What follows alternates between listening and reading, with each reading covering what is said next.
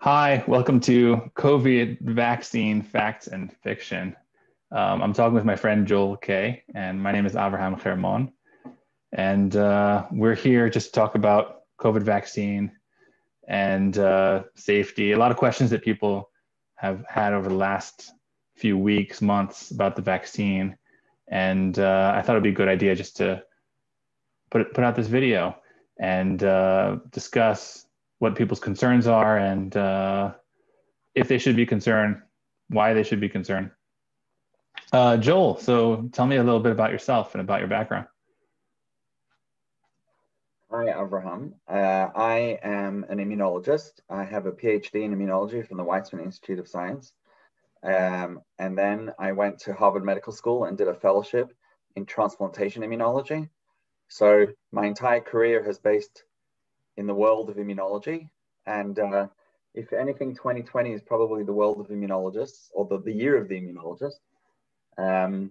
I left academia 17 years ago and joined a pharmaceutical company called Teva, which is one of the largest pharmaceutical companies in the world.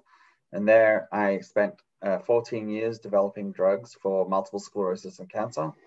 And 2 years ago, I left Teva and I joined a small biotech company where we develop drugs for rare genetic cancers. And I'm the VP of research. So that's me. I do research and immunology. All right, impressive. And Joel and I know each other from Teva. Also, I started there 17 years ago. And since then, I've moved on to a number of different positions. Now I'm a patent attorney in a firm. And I guess throughout the last 17 years here in Israel, I've been either in pharmaceutical companies or supporting them. So I've been actively involved in drug development processes, but from the legal side, intellectual property side.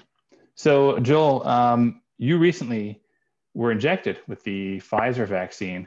How are you doing? What's your take on that? How do you feel?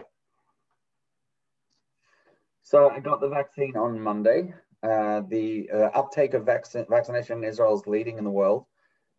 It's an incredible thing to see. My arm hurt for a day or so, and clearly one of the side effects is weird hair on the video.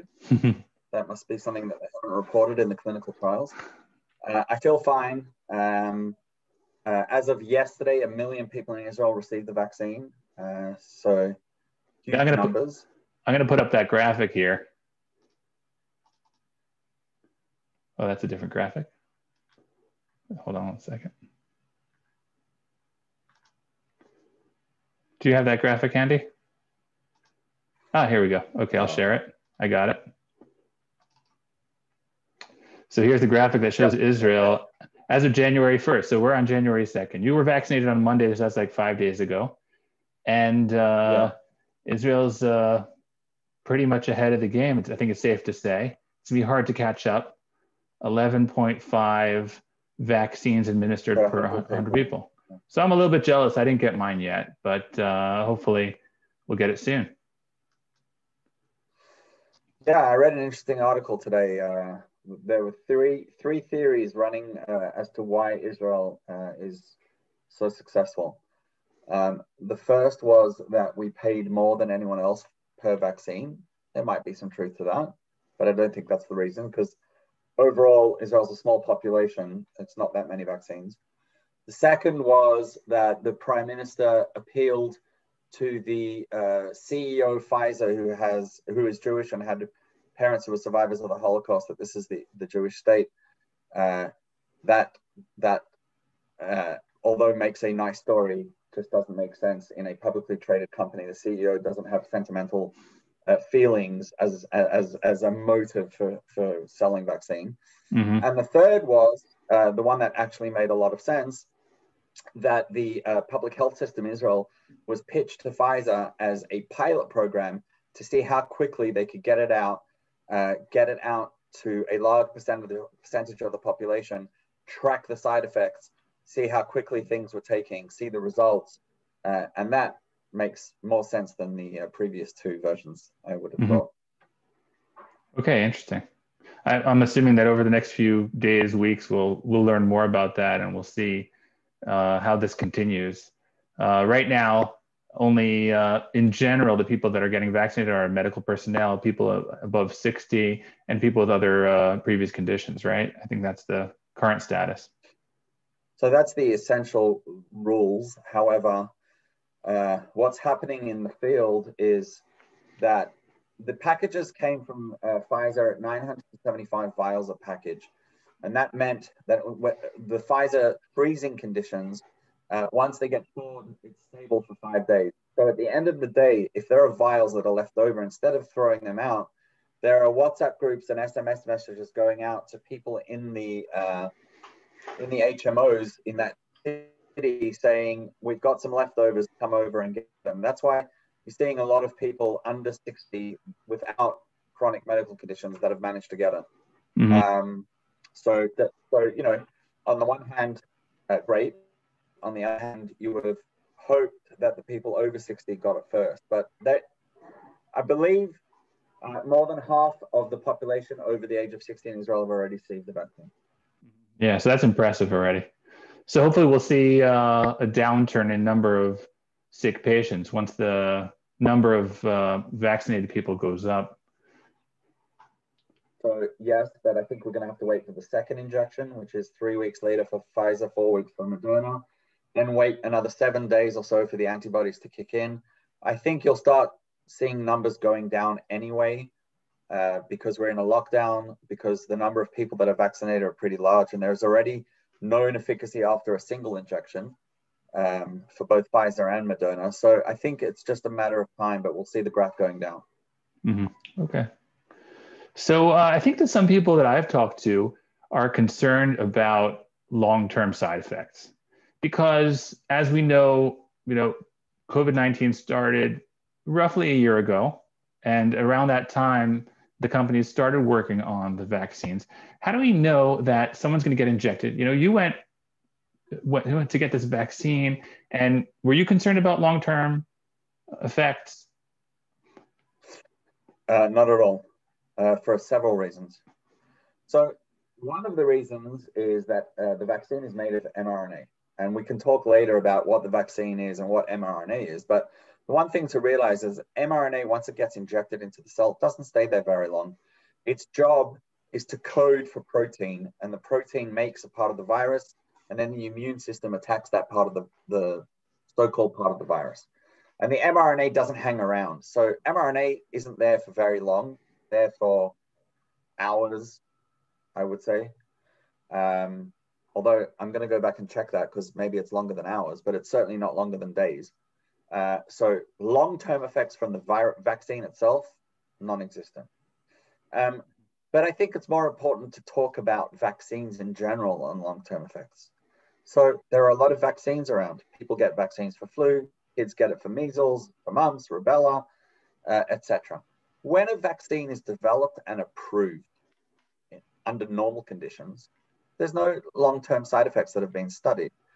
You do all of the hurdles that are required to get it approved, all of the safety testing, all of the efficacy testing. And then once it's approved and it rolls out into a population and you start studying millions and millions and millions of people, that's when, if there are long-term effects, you'll pick them up over time after approval. It's not done before approval. So the concern is mRNA as a vaccine is new technology, and we'll talk about that. And nobody studied long-term effects. But there is no this and A and B. You've got a new technology, yes, but long-term effects in vaccines are not studied prior to approval on any vaccine. And that's important to understand. So in terms of mRNA, you mentioned mRNA being short-lived and its function for making proteins. From what I understand, just to go into the what this vaccine does, I understand that it encodes for a protein that makes up 13% of the virus, which is what they call the spike protein, which is the external. People see pictures of the COVID-19 virus and see this spiky ball. So essentially what's happening is that the protein is encoding for that spiky ball that's on the surface of the virus. And how does that impact the person? In other words, is that safe? What's happening in the person, in the individual that has already received the vaccine once his body starts producing that protein? Okay, so just what you said before, this is a picture of the COVID virus and these red dots on the outside. Those are the spike proteins. And the mRNA vaccine is a small piece of RNA that encodes for one of these red spikes that are sitting on the outside of the virus. And just before we talk about the vaccine, let's just talk about the fundamental dogma of biology. When we talk about this, and you don't need to understand a lot of biology, we're talking about DNA, you know, the stuff that encodes all of our genetic information. DNA, its function is a coder to make RNA, and mRNA is a part of RNA. And RNA is a coder that makes proteins, and it goes in one direction. DNA inside the nucleus makes RNA outside of the nucleus that turns it into protein. And those proteins are what is recognized by the immune system. So we're talking about a single unidirectional process where DNA makes RNA that makes protein. And the vaccine here is sort of stepping in the middle of the process. It's not impacting the DNA. It's not going into the nucleus of the cell. So the vaccine is a tiny piece of RNA called messenger RNA. Messenger RNA because it's a messenger that gets taken up by a whole bunch of things called ribosomes that turn it into proteins. And it happens outside of the area where DNA lives inside the cell, right? So the RNA can't go back and play with the DNA. It can only go to the right and make a protein. Yeah. So essentially, people shouldn't be concerned about their genetic material being impacted by this vaccine because their genetic material stays exactly the same. Their DNA stays their DNA. And this vaccine is just stepping in the middle of the process and gets into the cells and uses those cells as little factories for making the protein. And that protein is what will cause the immune response and will generate antibodies and will give people immunity, right? So that's a great way of putting it. I like that. Inside the cell, there's a factory that makes proteins. Those proteins go to the outside of the cell and they sit there and they wave at the immune system. The immune system comes and recognizes it, makes the antibodies, and those antibodies are what protects us from all viruses and all bacteria. And each virus and each bacteria has a specific antibody against it. So by injecting the RNA into a factory that makes the protein, that waves and says hi to the immune system now makes antibodies specifically and only for the COVID vaccine virus, for that matter. Okay. So, some people have said to me something like, I'm a little bit concerned about being vaccinated now. I don't want to be a guinea pig. This whole thing was approved really quickly. How many people have been vaccinated so far? How many people have the vaccines been tested on so far? So I'll break that down into a few parts. So first of all, there are a lot of vaccines that have been tested out there. The ones that we are all talking about are the ones from Pfizer and Moderna, which are both the mRNA vaccines. China has its vaccine that it developed. Russia has a vaccine that it developed.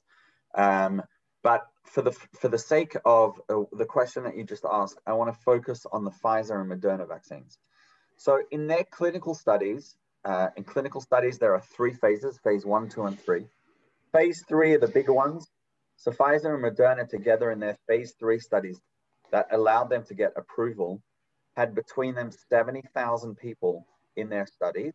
Half got placebo, half got vaccine. So 35,000, 40,000 people initially saw the vaccine before approval. And immediately after approval, first Pfizer and then Moderna, as of yesterday, 5 million people around the world have already received their first injection. And I think in England already, some people have already received their second injection. So wow. The first woman in the UK to get the first shot got her second shot on Thursday. So that's already 3 weeks. So again, 5 million people around the world have gotten a Pfizer or Moderna vaccine, the first injection. There have been reports of side effects. The main side effects are pain at the site of injection, like I had. Some people had fever. Some people felt a bit dizzy. There were some allergic reactions in the UK and in other places. But overall, we're talking about pretty typical side effects of a vaccine. Let's remember the vaccine's job is to get the immune system working. Mm-hmm. Now, how do we know that the immune system is working? We have side effects. Why? Immune system, when it sees a virus, it makes proteins that kill the viruses. And those proteins induce a fever. They can induce tiredness. They can induce muscle pain and aches. So actually, when you feel tired and achy and a bit crappy after you got a vaccine, that actually means it's working. Okay, so hopefully it worked for you, and it will be working for a lot of other people that got it. I think we've actually, Abraham, on our list, I don't think we had this, but now that you've mentioned it, I think I want to bring something up. I think it's important that we understand what do the vaccines do? What do we know that they do right now? And what we don't know. So what we do know is this number that people have reported all over the world, that they say they are 95% effective. What does that mean? That means that in the phase 3 clinical studies, for every 100 people that got the placebo versus 100 people that got the vaccine, for the sake of argument, these are not the real numbers, but let's say 95 out of 100, well, no, I'm sorry. That's not the way to do it. Let's just say there's 95% protection from getting viral symptoms. That's what we know. What don't we know? We haven't studied yet if the vaccine will get a person infected without any symptoms whatsoever. So they had the vaccine, they're protected, they get the virus, they're asymptomatic, but we don't know if the virus will stop that person from transmitting it to someone else. Asymptomatic transmission. And until we know that, and I think there are already some hints in some of the data that came out of the Moderna trial, until we know that, even after you got the vaccine, you have to be careful. You have to wear a mask. You have to keep your distance. You have to wash your hands. It's going to take 2, 3, 4, 5 months until we know whether it protects from transmission. So having your vaccination isn't a get out of jail card. It doesn't mean you can do whatever you want. Whatever the rules are in the country that you live in, if there are rules about social distancing and masks, follow the rules because we don't know yet how much the vaccine protects from transmission. Okay, that's an important point.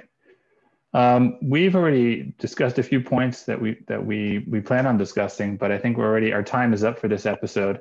But next episode, we could talk about how the vaccine was developed so quickly, as opposed to other vaccines in the past that have usually take years to develop. And if that's the case, why should we trust this development process? Why should we rely on it? And looking forward to seeing you again and discussing these interesting topics. Thanks a lot for your insight. No problem. Have a good evening. You too.